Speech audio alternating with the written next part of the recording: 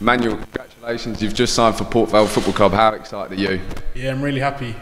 Buzzing, can't wait to get started and work with the boys. Hopefully we can achieve the goals that we've set.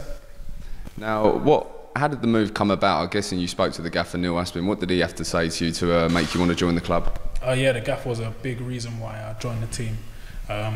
Spoke to me as soon as my season ended, expressed to me the changes he wanted to make at the team, and said he was a fan of how I play. And when he was a manager at Gateshead, I played against his teams. I'm really impressed with how he sets us up.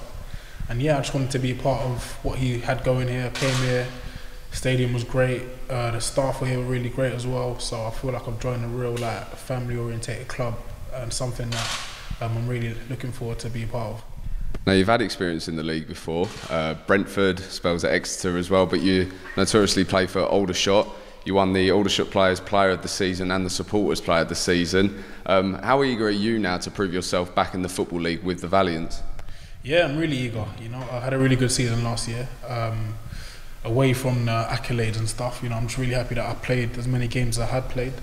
And yeah, obviously I got the awards as well. Couldn't do it without my teammates or the fans as well, and the manager. So I'm just looking to emulate the same type of performances and even improve on those in the Football League. And like I said, just be part of a team that are just trying to achieve what we want to achieve, and part of something that I think is going to be really good. Now, how brilliant would it be to get the Supporters Player of the Season in your first season here at Port Vale? What can the fans expect to see from you this year? Yeah, that would be great, but that's something that I'm not really thinking of right now. I just want to be able to perform and just have the team to do well. If I don't win any accolades, that's all right. As long as the team does well, I'm happy with that.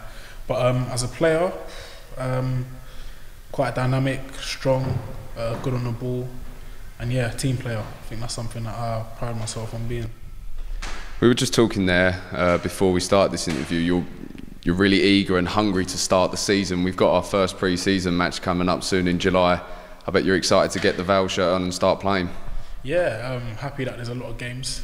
Hopefully that should mean less running because we've got a lot of games. But yeah, I'm eager to play. From as soon as the season ended, I just wanted to start again. So I'm eager to get going in July. And yeah, however many games we've got, hopefully I'll be involved in all of them. Now, we've had a look around the stadium today, around Vale Park. What did you make of it all? Yeah, it's a great stadium. I haven't played here before, and everyone who I know who has played here told me it's a big pitch. It gets a great atmosphere on match days, and yeah, looking around it, it's a great stadium, a massive pitch, something that probably benefits me and my style of playing. So I'm looking forward to turning out here and having some good performances here for the fans.